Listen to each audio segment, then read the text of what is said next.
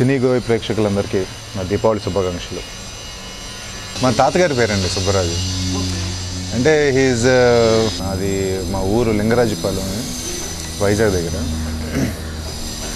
So మా father మా father పుట్టిన ఒక 3-4 monthsకి ఆయన పోయినట్టున్నారు. వాళ్ళ ఫాదర్ పోయారు.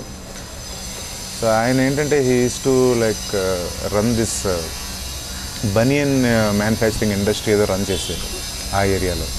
సో ఆయనకి మిషన్ సుబ్బరాజు గారు నాకు పేరు. సో మా డాడీ ఏం చేశారంటే ఆయనకి పెళ్ళైన తర్వాత సరే నేను పుట్టిన తర్వాత మా అన్నయ్యకేమో వాళ్ళ పెద్దన్నయ్య గారి పేరుని, నాకేమో వాళ్ళ ఫాదర్ పేరు పెట్టుకున్నారు. సో నేను ఎప్పుడు I'm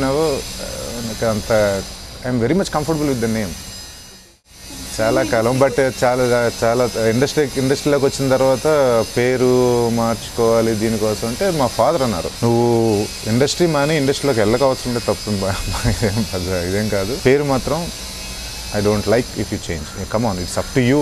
If you want to change, but I don't like it.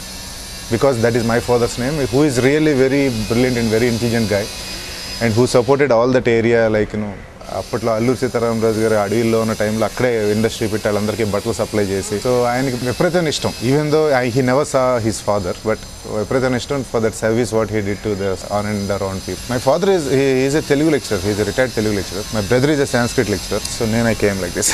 So I finish my graduation. After that నా సొంతంగా నా కరెస్పాండెన్స్లో నేను చదువుకున్నాను, నా post graduation and everything. But after degree father ఏం చెప్తా ఉండేవారంటే 20 years దాటిన తర్వాత నా పిల్లలు నా ఇంట్లో నాకు ఇష్టం లేదురా.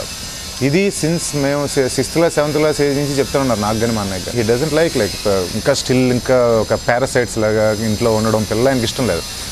సో ఎప్పుడైతే 6th class 7th class నుంచి చెప్తున్నారో మెంటల్గా పాయింట్లో ఫిక్స్ అయిపోయాం. సో 20 years తర్వాత డెఫినెట్గా ఇంట్లో ఉండడం వీలేదు. అంటే డిగ్రీ అయిన తర్వాత ఇంట్లో ఉండడం ఆయనకి ఇష్టం లేదు. So you have to value him because ఆయన ఇష్టం అది. సో 20 years అయ్యి నా బీఎస్సీ కెమిస్ట్రీ ల్యాబ్ అయిన నెక్స్ట్ డే మా అమ్మ దగ్గర నుంచి ఒక 500 తీసుకుని వెళ్ళిపోయాను వైజాగ్ వెళ్ళిపోయి అక్కడ ఏదో ఉద్యోగం ఎత్తుకుని చిన్న ఉద్యోగం చేసుకుంటా. మళ్ళీ నాకు కావాల్సిన పోస్ట్ గ్రాడ్యుయేషన్ స్టడీస్ అని నేను కరెస్పాండెన్స్లో నా సొంత డబ్బులతో చదువుకుంటాను. And I feel that's good, that's right. Unless అప్పుడే నాకు తెలిసి ప్రతి ఒక్కటి లైఫ్లో తెలుస్తాయేమో అనిపిస్తుంది నాకు.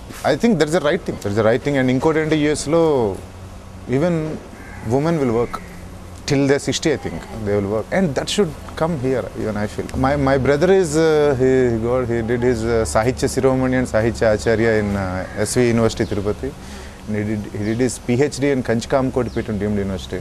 He's called Vijayavardhi or something, and he joined as a lecturer. And he got some offers from Harvard and all, Brown University అక్కడి నుంచి. మా ఫాదర్కి ఏంటంటే పిల్లలు ఇక్కడే ఉండాలి, చదువుకోపోండి, అడుక్కు తినండి, కొంచెం తినండి, బయటికి వెళ్ళడం వీలేదు. హ్యాస్ టు ఆయన ముందు ఉండాలి ఇద్దరు. అంటే చాలా చెప్తూ ఉంటారు, చూడరా వాళ్ళు చూడు, ఎందుకు నా పిల్లలందరినీ అమెరికాలో పంపించేసి 3 పిల్లలు ఇక్కడ ఉంటారు, ఎందుకో నాకు అర్థం కాదు, ఎదురుగుండా పిల్లలు లేకుండా అనవసరం కదా. ఐ ఫీల్ మీరు ఏదైనా చేయండి, ఏం చేయబడి నష్టం లేదు, మేమేమో ఫీడ్ చేస్తాను నష్టం లేదు, కానీ should not go anywhere, be here. ఇవాళకి నన్ను రామకృష్ణరాజు కొడుకు అనడం కన్నా మిషన్ సుబ్బరాజు గారు మనోడు అంటారు.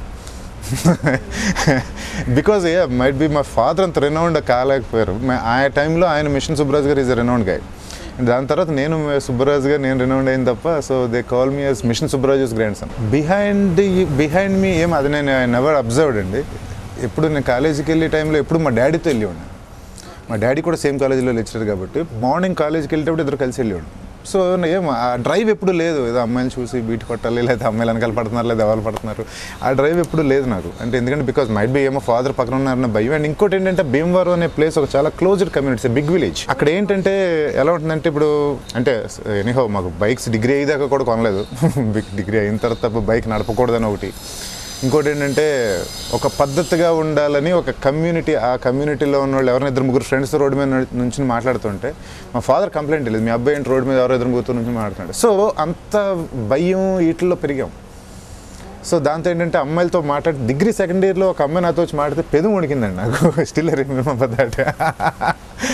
పెదం ఇలా షేక్ అయిపోతుంది. అంటే అమ్మాయి ఏదో మామూలుగా వచ్చి మాట్లాడింది, ఏదో ఫ్రెషర్స్ పార్టీ చేయాలని. ఫ్రెషర్స్ పార్టీ అంటే తెలియదు మాకు, చెయ్యాలా అంటేనే అంటే నాకు పెదం వణికిపోతుంది అమ్మాయి మాట్లాడుతుంది. అంటే అంత భయం. అంటే ఎవరన్నా డాడీ అంటే ఆ దాంట్లో ఉండిపోయాం చాలా కాలం. And even though it's co education. ఎవరు అమ్మాయిలు వచ్చి వాళ్ళకి సైకిల్ పార్టీస్ వాళ్ళు కొనాలి చూసిన కాలేజ్కి వెళ్ళిపోయారు, అబ్బాయిలు వచ్చి అలా చూసిన వెళ్ళిపోయారు తప్ప ఎవరు అమ్మాయిలు అబ్బాయిలతో మాట్లాడుకోవడం కానీ అమ్మాయిలు బీట్ కొట్టడం అది లేదు, ఆ కమ్యూనిటీలో లేదు. కాకపోతే మేబీ అంటే అవుతూ ఉంటాయి కానీ అది కనపడకుండా అవుతాయేమో కానీ, బట్ ఆ ఏరియాలో ఉన్న మా ఫాదర్ అంటే చిన్నప్పటి నుంచి అక్కడే మా ఫాదర్ కూడా చదువుకుని అదే కాలేజ్ లెక్చరర్ అయ్యాన్ని అందరూ తెలిసిన వాళ్ళే. ప్రిన్సిపల్ని కూడా నేను అంకుల్ అంటాను, ఎందుకంటే ఆయన నా చిన్నప్పటి నుంచి తెలుసు principal. So is not like A principal something. So అందరూ తెలిసిన వాళ్ళ వలన కాలేజీకి వెళ్ళినప్పటి నుంచి వచ్చేదాకా కూడా you should be discipline something like no ఆ దీంట్లో వచ్చాం. Definitely I hate that and actually what ever happened that time. అది ఇప్పటికీ కూడా నేను ఎవరితో అమ్మాయితో యాక్ట్ చేయాలంటే చాలా అన్కంఫర్టబుల్గా ఫీల్ అవుతాను. I don't know why. ఏమంటే అప్పటి నుంచే ఉండిపోయింది మైండ్లో ఆ బ్లాక్. సో దాంతో నా how to suppose to like పట్టుకోవాలని ఒక అమ్మాయితో ఇంటిమేట్గా యాక్ట్ చేయాలన్నా సరే చాలా భయంగా ఉంటున్నాను. భయం అంటే తెలియని ఒక ఉండిపోయింది అలాగా ఇన్హిబిషన్స్. సో పిల్లలంటే I'm not married and uncle here, కానీ మా అన్నయ్య పిల్లలు ఐ డోంట్ నో. వాళ్ళకి ఇప్పుడు చాలా ఫాస్ట్గా ఉన్నారండి. అమ్మాయిలని అబ్బాయిని కానీ అలా రిస్ట్రిక్ట్ చేస్తే నాకు తెలిసి వాళ్ళు డేంజర్ కానీ అబోవ్ వెళ్ళిపోతారండి. అబౌవ్ డేంజర్ ప్రోన్లోకి వెళ్ళిపోతారు. అంటే కంట్రోల్ చేస్తే ఏముందో చూడాలని ఒక క్యూరియాసిటీ పెరిగిపోతుంది. అంటే అందులో ఏముంది, అబ్బాయితో మాట్లాడితే ఏం జరుగుతుంది, లేకపోతే అమ్మాయితో మాట్లాడితే ఏం జరుగుతుంది అనే క్యూరియాసిటీ పెరిగిపోయి that leads to all what ever happenings. ఎక్కువ కంట్రోల్ ఉన్న వాళ్ళు వచ్చి ప్రాబ్లం అది. ఇంకా స్టిల్ అలా ఉంటే కనుక ఇంకా డేంజరస్ దీంట్లోకి వెళ్ళిపోతుంది. నా సీనియర్స్ వాళ్ళు ఒక 3 మా ఫాదర్ స్టూడెంట్స్ వాళ్ళు కూడా త్రివిక్రమ్ సునీల్ని చిన్నప్పుడు నన్ను సినిమాలు తీసుకెళ్తూ ఉండేవారు, పిక్నిక్లు తీసుకెళ్తూ ఉండేవారు. So I'm kid before them. 4 years junior నేను, 4-5 years. ఆ రెస్ట్రిక్షన్ డ్రైవ్ చేసి ఉండొచ్చు నన్ను టు ఎక్స్ప్లోర్ సంథింగ్ అండ్ ఏదో రినౌండ్ అవుదామని కాకుండా చాలా ఎక్స్ప్లోర్ అవుదాం.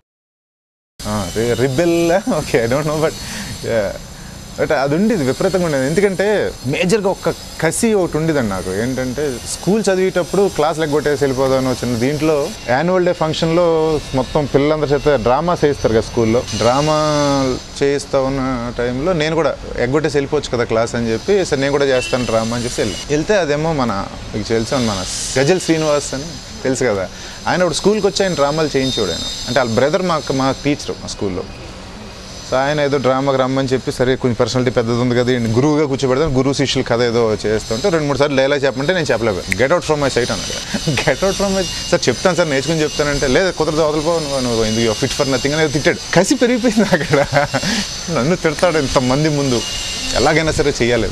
I feel I'm the first gay from my total school like no to become in the film industry and I feel proud about my self. ఊహ అనే సినిమాకి ఆలీ మా ఊరు భీమవరం షూటింగ్ చేస్తుంటే రోడ్ల మీద ఆలీ దగ్గరికి వెళ్తే ఆ పొమ్మని ఎవరు బయటికి ఒక్కసారి ముట్టుకుని అప్పుడు ఫొటోస్ ఏం లేవు, ఒకసారి ముట్టుకుని వెళ్ళిపోతాను ఆలీనని. వెళ్ళి ముట్టుకుంటే ఇలా పక్క నుంచి వాళ్ళు కుదరకపోయి వెనకాల నుంచి వెళ్ళి జస్ట్ వాళ్ళు టచ్ నేను ఆలీని పట్టుకున్నాను ఏమో చిన్న కలిసి. సో ఆ విలేజ్ దాంట్లో that's why I'm telling it's a big village. వాళ్ళకి ఏంటంటే సినిమాలు చూస్తాం, స్క్రీన్ మీద చూస్తున్నాం, సో రియల్ లైఫ్లో చూసేటప్పుడు ఒక ఆనందం అది డెఫినెట్గా ఉంటుంది, ఎక్కడైనా ఉంటుంది. అది హీరో అవుదాం రాలేదు, డెఫినెట్గా విలన్ అవుదని కూడా రాలేదు, ఏం అవుదాం రాలేదు, యాక్టర్ అవుదాం వచ్చాను. I want to become an actor, good actor, performer, any role. I don't mind. నేను ముసడు వేషం కూడా వేసా. మా నాన్న చంటి పిల్లడు, మా ఆయన చంటి పిల్లడు సినిమా రాజవన్ రెడ్డిది, అందులో లాస్ట్లో నేను ముసలోడు. ఏమో I love to do that. అన్ని characters I enjoy acting, that's it. No restrictions, ఏదో విలన్ చేయాలి హీరో చేయాలి అదేం లేదు. I don't mind any character. Initial డేస్లో ఎక్కువ విలన్స్ ఇచ్చారు నాకు. ఇప్పుడు పూరి జగన్నాథ్ కానీ కృష్ణవంశీ గారు కానీ వీళ్ళంతా కూడా ఇనీషియల్ నుంచి ఒక విలన్ అనేది. ఆర్య సినిమాలో సుకుమారు ఒక బాగా దారుణమైన విలన్గా చూపించాడు. సో దాంతో ఒక ఇంప్రెషన్ పడిపోయింది విలన్ అని. So number of movies positive characters చాలా క్యారెక్టర్ రోల్స్ అన్ని చాలా చేశాను. అయితే విలన్ ఎక్కువ చేసేయాల్సి వచ్చింది ఎందుకంటే ఆ ఇంప్రెషన్ ఇనీషియల్ ఇంప్రెషన్ అలా ఉంటుంది.